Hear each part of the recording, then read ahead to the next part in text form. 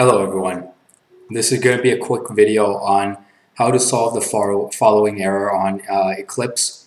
So when using Eclipse, you might have seen this error.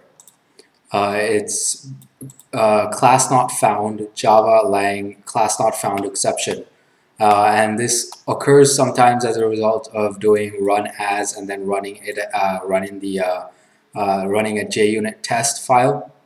And this is the error stack trace that is usually presented. So this is the class I'm trying to run, and it's saying that this class is not found. So there are a number of causes for this error, but here is a potential solution that's worth trying.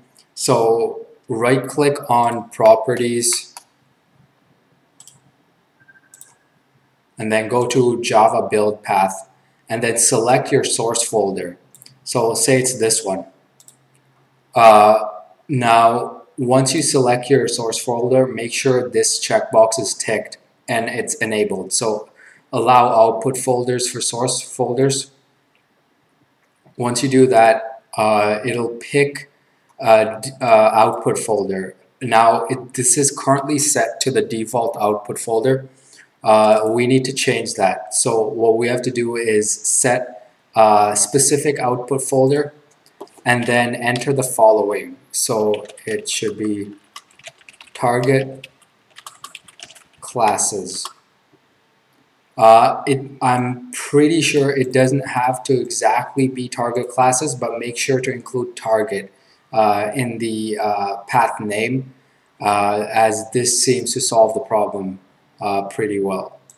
And then same for here, so target classes. So once you make that change, just click apply and close, and then once you make that change, go run as and then JUnit test, and it should work if this is the problem that's the cause of your issue. Anyways, hope this is helpful. If it was, feel free to like or subscribe to my YouTube channel.